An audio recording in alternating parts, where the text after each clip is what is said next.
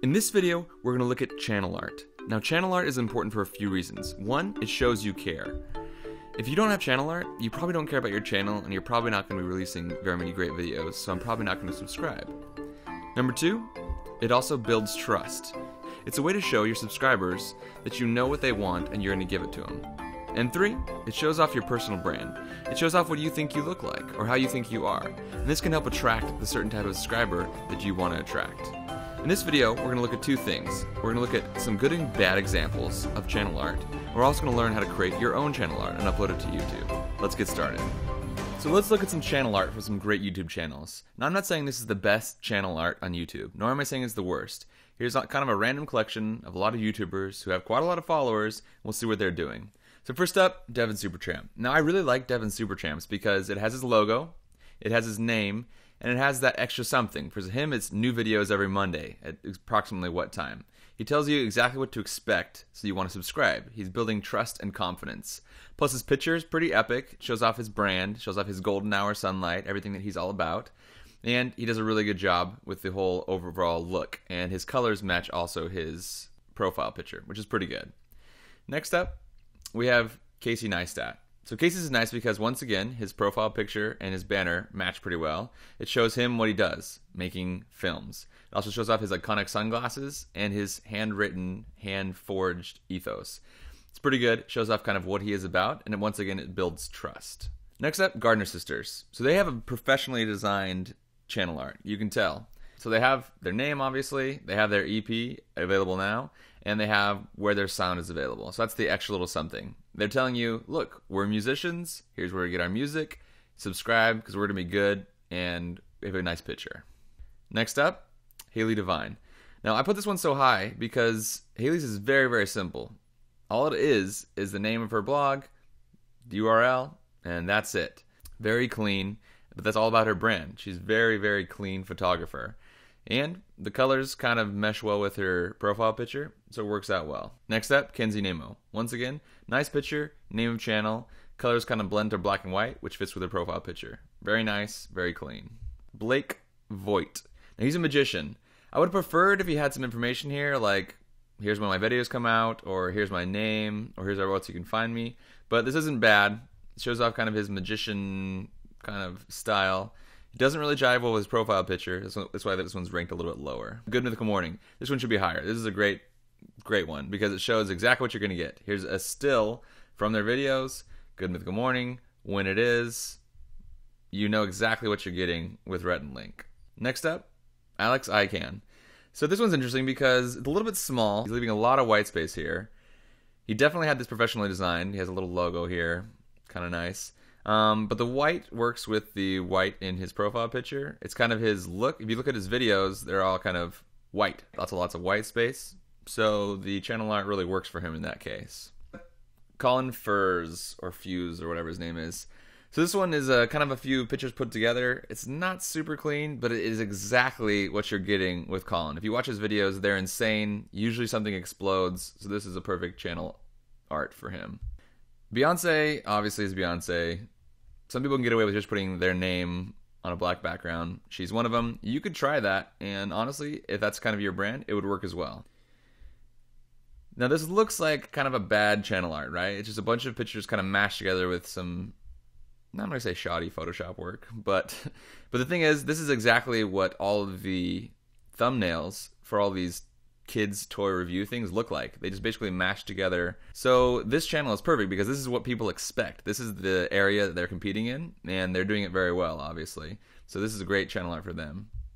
Next up, Ken and Aki's channel. So they have two pictures on a background with their name and their channel. Works great, right? Their kind of look is bright, happy, fun. Bright, happy, fun. That's basically what they're going for, and that's what they achieved. Next up, Mark Roper.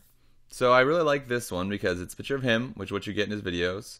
It's social proof saying, hey, look, lots of people like my videos. And oh, look, here's where I've been featured. This one builds trust as well. This is great channel art. Not super hard to do, but works very well. So quick review. The keys to great channel art. 1, it should build trust. People need to know what they're going to get from you, so they want to subscribe. They need to tell you that, yes, I trust that you will come up with good enough videos in the future that will be worth my time. Your channel art can help build that trust. Number 2, it should match your look and your brand. Number 3, the standard formula for channel art is picture plus info plus that extra pop, that little something special. And finally, you need to compete in your niche. You need to match a little bit the area you're playing in. Obviously, you want to be different, you want to be unique, but if people expect something, you should give it to them. So to find your background image, we're going to go to allthefreestock.com. And we're going to go to multi-site search and then open up all of these different ones in different tabs so we can compare and contrast. Since we're making Cooking Twinkle, let's search for cooking. And we're going to search in each one and switch to the next one so it can finish loading while we're searching on the next one. Searching for cooking. This one doesn't have an actual search, just by tag, so let's look for the tag of food. And then switch back to the first one and see what we get. Now you're just looking for something that would make a good background. So it can't be too busy, can't be too crazy. It needs to be high quality. So that one looks kind of nice. We're scrolling around. I like kind of like the cookie one. It's kind of boring colors. A lot of the vegetable ones are interesting, but there's too many lines, and we couldn't put text over the top of them. We need some clear space. Not necessarily white space, but definitely some space that has some area for text. This almond one looks kind of nice. It's also sure for baking. Maybe there's different pictures. Scrolling through here, the grills are fun. Doesn't really show the brand we're looking for. It's not like barbecue. We're looking for kind of a cooking, baking channel. That one's kind of nice. It has some space on the cutting boards where we could put some text maybe. So I'm just going to go through and find a bunch of different pictures, open them all up, compare and contrast them, then download them so we can try them out making our channel art. I'm going to speed this part up a little bit.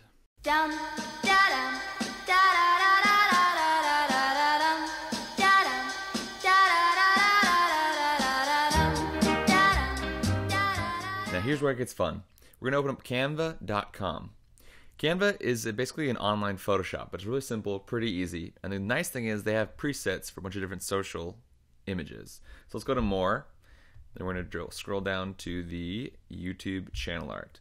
Now Canva has some free elements and some paid elements. So if you see a little free badge, like this one right here, you can use it completely for free. If you want to use one of the other ones, you have to pay like $1 per item, I think. So I usually just pick the free ones to get their designs, and then I replace it with my own images and assets. So let's scroll down to the one I like to use at the very bottom, which is right here. Now we want to make sure that what we put on here is what shows on YouTube. So we're going to open up the YouTube template. Switch over your desktop, grab the template, and drag it on in. It's going to upload right here. And once that's set, I'm going to drop it on there. So let's make it about the same size. And we want to highlight the center area. So now we're going to have to add a guide. So hit Control semicolon and drag over from the edge. This is going to put invisible guide. Now this won't show up when we export the final image, but it'll help us keep all our items inside the visible area. Let's do it again. Another guide. So drag from the edge again. Then we're going to drag 2 guides down from the top. You don't have to be exact, just get the basic area. Then hit Control semicolon again to exit the guide mode. Then we're going to delete the YouTube template. So if you want to show your guides, just hit Control semicolon again. The guides will pop up. Then Control semicolon again. It'll make them go away. So let's customize what we have right here. So let's change this to Cooking Twinkle. It's a little bit too big, so let's select all the text. Make it a bit smaller. It's getting close. Cooking Twinkle. Let's show our guides. Control semicolon. A little bit too big. Let's drop it back a little bit. There. That's looking pretty good. So let's keep customizing our YouTube channel art. I'm going to change this to Cook All the Things, our imaginary tagline. And we're going to change this to New Videos Every Tuesday. If that was when our fictional cooking channel released their new videos. Let's make this a little bit smaller so it fits. Let's bump this up a little bit. and check the guides. Okay, so we can see that Cooking Twinkle and Cook All Things are going to show up, but new videos every Tuesday will not. So let's see if we can make these a little bit smaller. Down this size a little bit. Move it down, give it more space. We'll bring down the Cooking Twinkle. Then let's select both the new videos every Tuesday and the lines. So hit Shift or Option to select multiple things. And drag all those down. Okay, that's looking pretty good. And we don't really need this box, so we can delete that.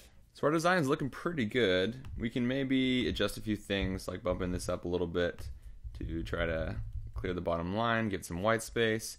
We can make things bigger, smaller. But the main thing is we need to switch out our background photo now. So let's switch to the desktop and get our new background photo. Let's try the veggie bowl one. Just drop that in there. It'll upload over here. Once the color is fully full, that means it's uploaded. Let's try dragging that on and replacing it. It looks pretty good. You can tell that it has the filter on it, so we can turn that filter off if we want. It's looking pretty good. Unfortunately, if you look at the area, it looks a little busy. We need a little more clean space. So let's try a different photo. Switch back to the desktop. Let's try the almonds. It'll upload over here. Pop that in there. Better, looking better. We can make this bigger and kind of stretch that clean space out a little bit more.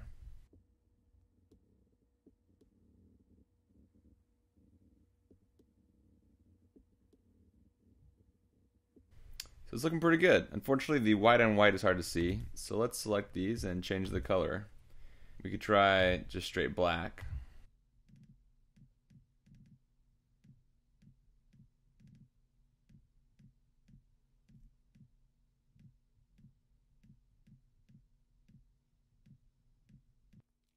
Alright, it's looking great. So maybe let's add a space between Cooking and Twinkle so we can tell it's two different words. But after that, I think we're good to go. So let's download this. Click Download, and then select as an image. It'll start preparing your design, and pretty soon it'll start downloading down the download bar if you're using Google Chrome. Now you have to make sure that the image size is under 2 megabytes. It should be, but sometimes they give you big images. So show in Finder, and you can see, okay, we're under 2 megabytes. So let's drag it to the desktop, and we are going to upload this to YouTube. So hop on over to YouTube, click on My Channel, then click on this pencil right here, and hit Edit Channel Art. You're going to select the photo from your computer. This is going to show you what it's going to look like on the desktop, on the TV, and the mobile. I've never seen YouTube on the TV, and I rarely see it on a mobile, and mobile is pretty similar to the desktop. So we're going to hit Select. So we can see it looks nice, but it's a little bit too zoomed in right here. And that happens when we had to blow it up a lot. So let's go back to Canva and see if we can fix that. Now that looks a lot better. Fortunately, it's not perfect, so I'd take some time to play around a little more if this was really going to be my channel art. But here's the thing. You got to just try things. Test it out, see how you like it, put it up, it doesn't work, change it out. And pretty soon, you'll have the perfect channel art.